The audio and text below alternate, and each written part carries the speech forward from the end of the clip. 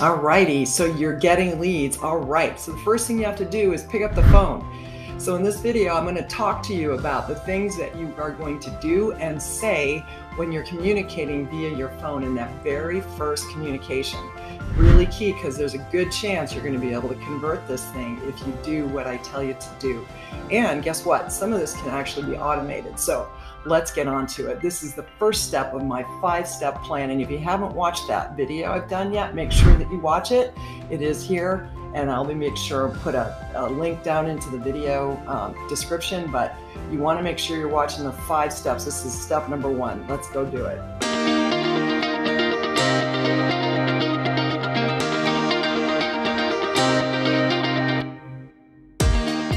Step 1, the phone call and the text. So I want to make sure you're clear.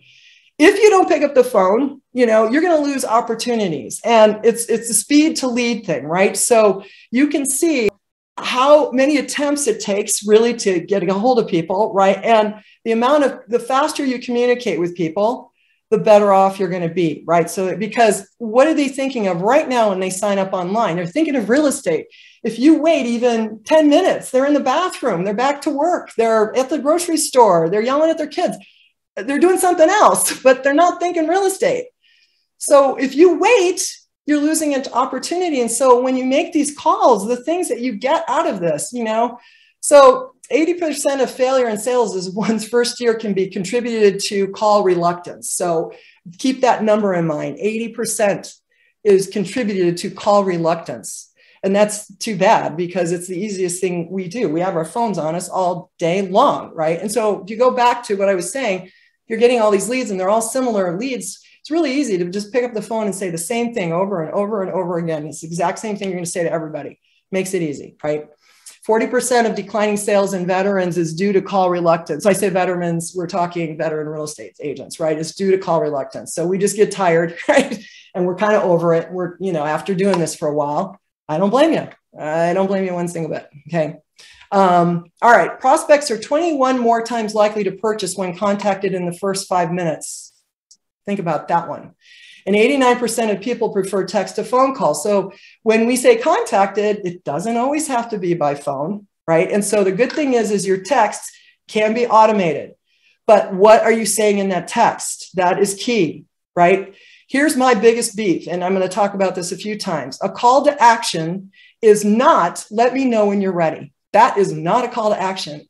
A call to action is simply a question, and an open-ended one if you can get it that way, because ideally, if you're going to get a yes or no, they're going to slam you down pretty hard, right? So you want a question at every email you send, every text you send. Okay, so 89% of people prefer the text, so why not use it? Years ago, I would say don't do it, but now I do, because obviously it's really, really key.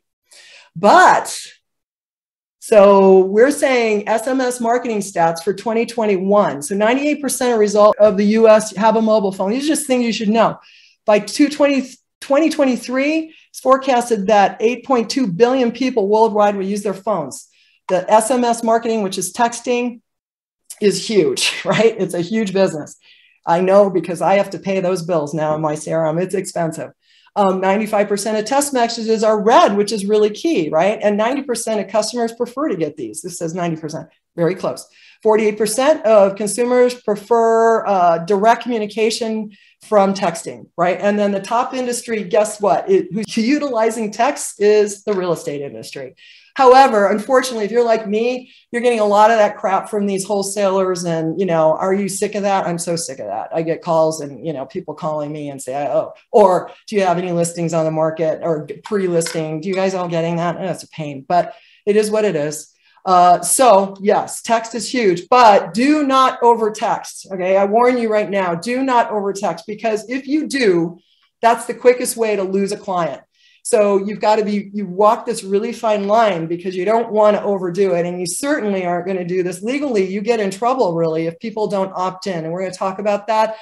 People really need to opt in. So if you're one of those agents who are out buying lists and then texting people and you're basically spamming them, you are legally putting yourself in a position to get in serious trouble. So you really need to request that it's okay. And that starts with a phone call. And then after that, if they say no, boom, forget it, right? FYI, be careful, be careful. And that's been part of the problem we have in some of our CRMs, because the CRMs out there are not doing a very good job of monitoring this. And so as a result, we're getting in trouble, or people are out overdoing it, and the emails, and so it hurts everybody in the CRM, FYI. If you've been in a CRM, and I'm not going to name names, and everything got shut down, no email was going out, no texts were going out, or something like that, it's because they did not have this in place. If you're in a CRM now where they have come to you and said, we have new rules, and you have to now go and get permission from the people you've been texting all along. If you're in a CRM like that now, and by the way, I'm very aware that this has happened over the last couple months, and very many people are upset because they are coming now back after the fact saying, you've got to do this. They should have done it to start with. And that's a problem. We do it. We're a permission-based system, but most of the time you have permission because they signed up somewhere or they asked you to send them stuff, right? Okay, keep this in mind. So with your phone, you want to call the leads. They gave you the number. And I'd say something like this. It's Patty with ABC Realty. You just registered my list of homes in Scottsdale. How can I help you today? Open-ended question. So that's how it starts, right? Text the leads. Very similar, really. It's Patty. Thanks for just registering for my list of homes in Scottsdale. This info is on its way to your inbox. I try not to put a link in the very first text I send. And the reason is because if I do that, including my website, they may click away and not respond to me. So you got to be careful. So normally what I would do then is 5 minutes later or 10 minutes later, I would set it up, say, oh, by the way, here's my link to my site, right? So just tips as you're doing this. You want to take a screenshot of this, you can. The key is that there's so much, I'm going to give you opportunities, by the way, to get templates. So just so you know, because I may be hearing from you saying, oh, I want your templates. Tomorrow I'm going to talk about how you can get some of my stuff. But right now, I just want you to start thinking how important this content is going to be to you. Because if you can get 50 to 60 to 70% response rate of your email, or open rates even, isn't that better than 15 who won't open, 15% who open your mail? So we're really trying to focus on getting that mail responded to, getting people talking to you. What are you going to say to get them to say something back so you can get a conversation started? That's simple as that, right? Okay, be sure you ask, what is your time frame for purchasing, right? And it doesn't need to be the first thing out of the chute, but I definitely would listen to their story, right? Make sure though, at the end, this is going to tell you how hard you have to work for them. And then, have you been out viewing homes or meeting agents, right, to list your home yet? Remember I said that earlier. And then tell them what you're going to do next, and then do it. Okay, that's really key, because they're going to be sitting there waiting for it. And if you wait for 3 days to send it out, they're not going to think much of you, right? And they've already lost interest, or Joe agent over there has already done it and you've lost a chance. So don't promise something and then not send it. Really key, make sure.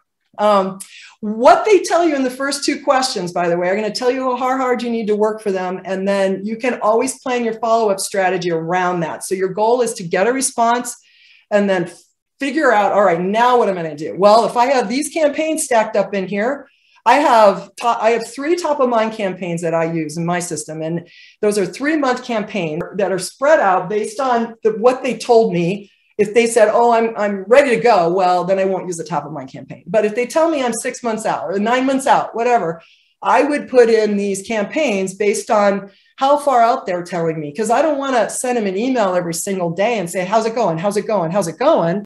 If they told me they're 9 months out, right? So you got to have the stuff set up and ready to go so that you can stay in touch with them. And at minimum, you're just sending out, how's it going? You want to reset up your, reset your search results or whatever it is. I mean, just there's stuff you can do.